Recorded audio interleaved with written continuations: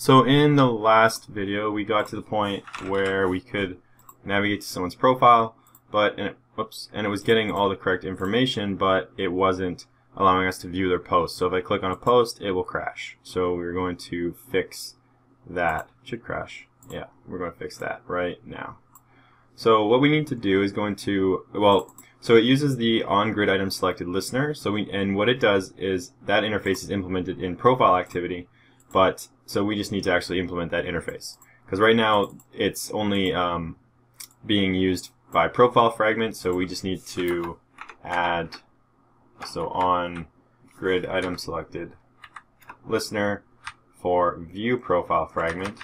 So view profile fragment, and implement the interface. And we don't need to change anything. It's going to use the same method. Everything is exactly the same, and that should be good. So let's run it and try that again. Okay, so let's search that user again, go to his profile, and now we're going to select an image, and there we go. Now we can actually look at that image, and if we press the back button, it takes us back, and yeah, so everything looks good there. Let's view that one. Maybe let's post a comment. So, hey, nice photo, to this person. Hit post, and there we go. We can see that a different user has now left their comment. So that looks like it's working the way it should. But that heart actually shouldn't be highlighted because Mitch, the user I'm currently logged in with, actually doesn't like this photo. So let's head over into view post fragment, and let's see here, go into the get likes string method, and let's see right here.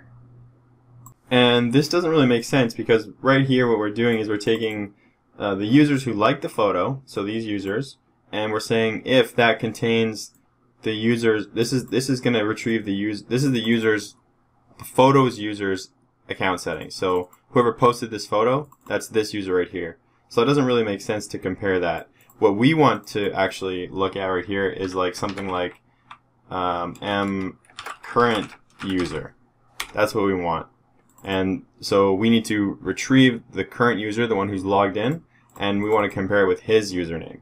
So let's create a new method. We'll just go down here and just do private void get current user, and it's just going to contain a query. Let me see if I can just steal one from somewhere. That looks like a good one, nice and small.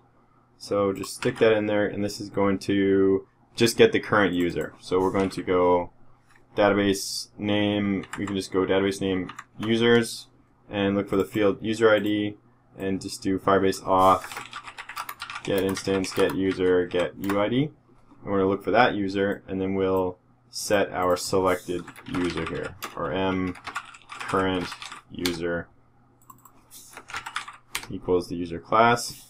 So let's create this current user object at the very top.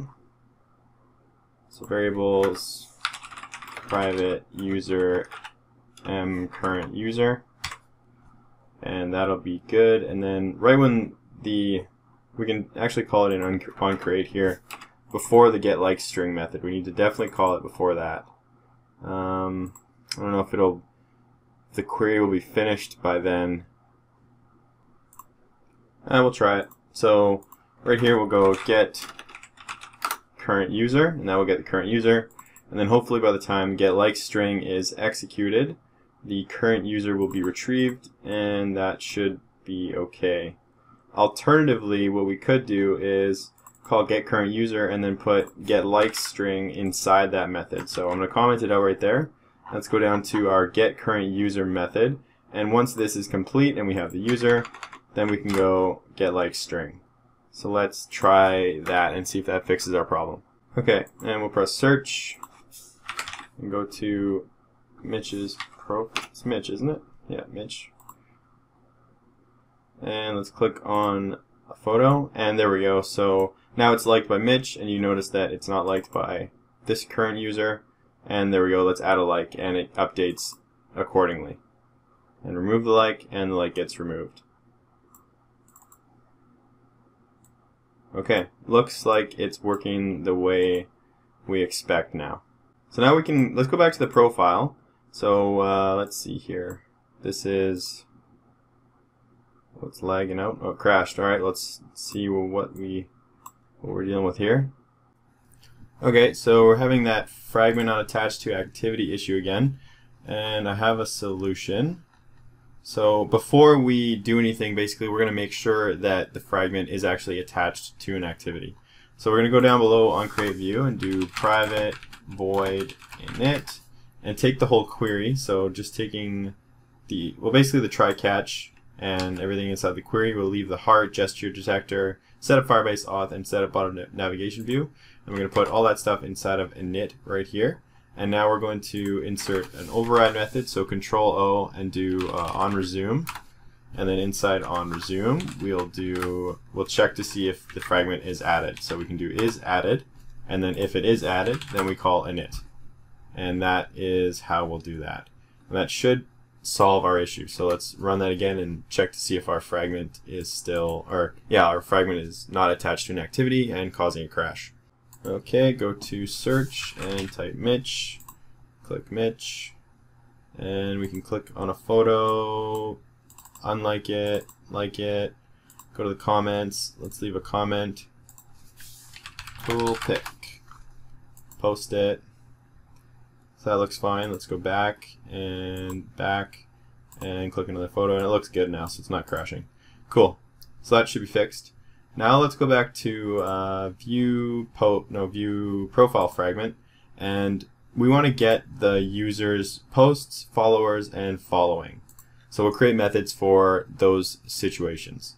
So the first one we'll do is, I guess let's just do get followers. So private void get followers. Actually, we need to create a bunch of global variables first for the followers count, the following count, and the post count.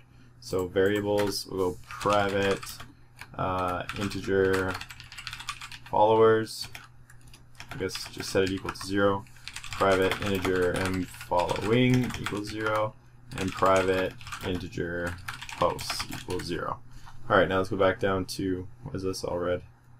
Oh, I already have those variables. So we'll go followers count, and we'll just add count to each one of these.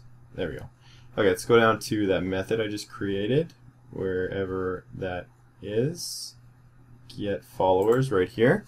So mfollow followers count, we'll set that equal to 0, and now we can get a query. So I can just grab this query right here. I'm just going to copy this and paste that guy into here and change it to suit our needs. So we're going to be looking, let's see, we get the reference, and we're going to be looking in the followers node. So followers node, and we're going to look for the user's user ID. So we can get rid of this order by, and we're just going to use a child. So muser.get user ID is the one we're going to look for, and add our listener. And if we do find something, so we can go found follower, and inside here we can do followers count, followers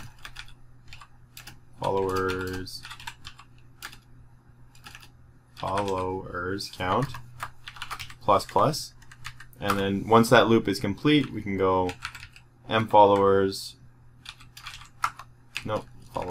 set text, and we want to set it to the count. So string.value of followers count. Okay, so that should be good for getting the followers. And now I'm going to copy that method, and we're going to do another one for get following. Whoops. So copied that. Get followers, get following, and this is going to be get following. And if you find, so we just go search the following node, and once again get the user's ID, just the same. I think it's exactly the same, yep. And then down here we'll do following count plus found following user, and then set this and set this to following, and make sure to change the count variable right up there. So we have get followers, get following, and I'll do one more for get posts. So I'm copying that one more time, and so get posts and post count and database name. Where is this gonna go? We can go user photos node, and then we can just do the same thing, search for that user, and let's change this to get post count. Post count, and same thing. So found post, and then m posts, set text to post count. So following count, followers count, post count. I think that's good. So we can go up to the top and now call all those methods. So let's go to the very top here, and we can do just right here actually, yeah, so get following, get followers, and then get post count. I guess I could have changed these to count to keep it consistent. Count and count. Let's go down and rename those.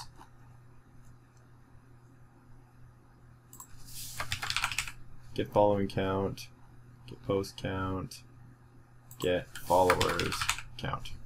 Okay, that should be good. Let's run it and see if we're getting the correct numbers. To the search screen, and we got to fix this navigation here too. It's sticking on top of the keyboard for some reason. Okay, so 3 posts, which is right. We have 3 posts. We have 1 follower, which is also correct, and we're not following anybody. Or this user isn't following anybody. I believe that's correct because the current user I'm logged in with is following this one, so that should be good. Okay, so let's fix that keyboard issue, or this bottom navigation issue. We can actually just go into the manifest and go into the activity, which is search activity right here, and we can just add a property. So we can go window, soft input mode, and just do adjust nothing, and that will take care of that issue. And looking at this, looking at the profile here, there's also another thing we forgot to do was add this top bar. So I'm just going to do that really quickly. I'm going to paste in the layout and just finish it really quick here. So let's close the manifest. Close this. Close the manifest. Oops. Go to our layout, which was layout or snippet. So we have snippet top profile, but we need a snippet top view profile is what we're after here. So let's copy this and paste it into layout, snippet top view profile. Oh, we actually already have one. Snippet top view profile. Oh, it's view profile bar. So snippet top profile bar, copy that, paste it, and snippet top view profile bar is what we want to call this one, and we just need to change this. Okay, so I'm just going to paste in the layout. Basically all I did was add a little back arrow, so I'm just adding this back arrow right here, and I'm going to close this layout now and go into the fragment view profile. So fragment view profile, and go to the very top, and this has got to get changed to snippet top view profile bar. I don't know why it's not showing. It should. I'm just going to try and rebuild it because it should be putting the bar. It says right here layout below relative layout 1, and if you look in fragment view profile, relative layout 1 is right here, so it should be, oh, I see, it's this right here, below relative layout 1. There we go. Okay, let's just quickly run that and make sure it's working correctly. And we don't have our back button set up yet, so maybe I'll just do that really quick.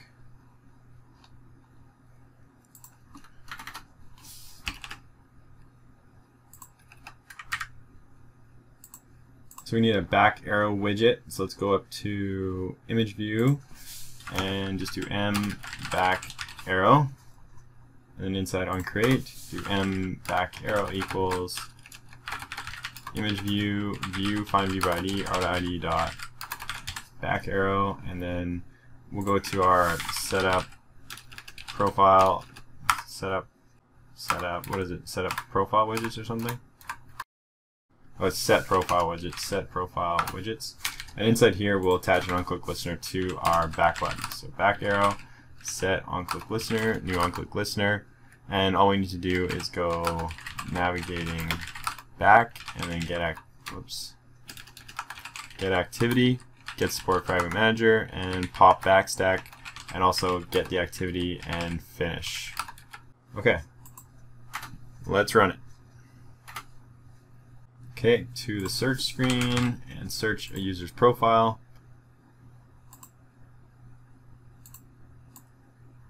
Got a crash. I'm guessing I attached that to the wrong ID or something. Profile menu. Looks like the problem is in our snippet top view profile bar. So I'm going to close some of this stuff. So the previous one we were using was snippet top profile bar, and as you can see, there's a little menu here. There isn't in the snippet top view profile. So we don't actually even need that in this view profile fragment. So I'm just going to delete it. So let's go to where the crash was, which was the setup toolbar method. This setup toolbar method.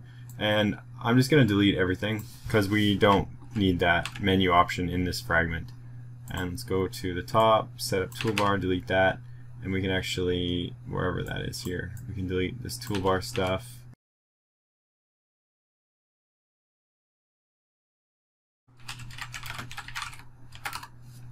There. Okay. Now let's run that again. Okay, to the search screen. And notice the keyboard is good now too. There's no more bottom navigation view on the top. And that's good. So we have our back navigation correctly working. There's no menu up here, which we don't need anymore. And everything looks good. Well, we have the ability to follow now and to look at other people's photos, comment on them, like on them.